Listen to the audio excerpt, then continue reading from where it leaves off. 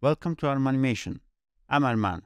In this video, I'll guide you through the process of rigging a page that allows you to animate a book and change the perspective using a controller bone.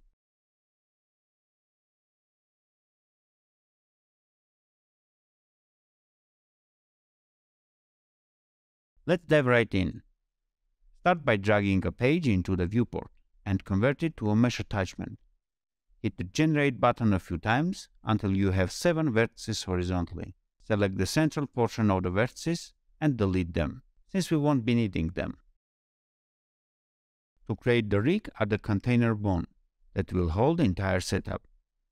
Inside the container, create 2 bones at the left corners of the page. These bones will help us to change the perspective of the page. Next, add a bone along the bottom edge of the page and split it into 6 smaller bones, keeping them nested. Now align each bone to the corresponding vertices.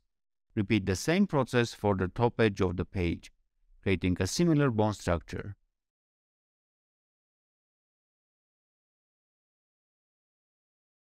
Now, select all the bones except for the container bone and bind them to the page attachment.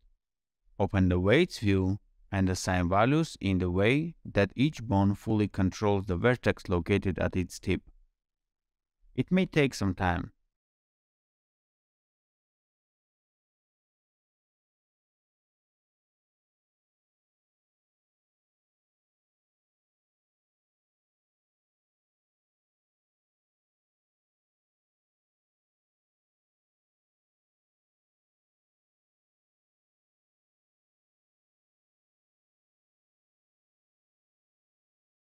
But once done, it should look nearly finished. At this point, you may notice that the texture appears to overlap with itself. We can fix this issue by reordering the bones in the weights list. When flipping the page, right side of it will come closer to us.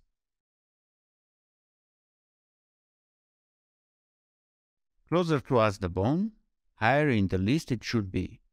By following this logic, I will rearrange the weights accordingly.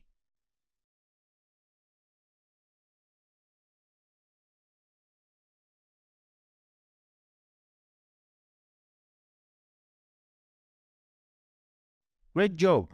Now we have our rig set up. You can align it with your book by moving corner bones to match the perspective and start animating.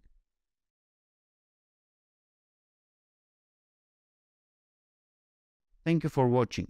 If you found this helpful, don't forget to like and subscribe for more exciting content.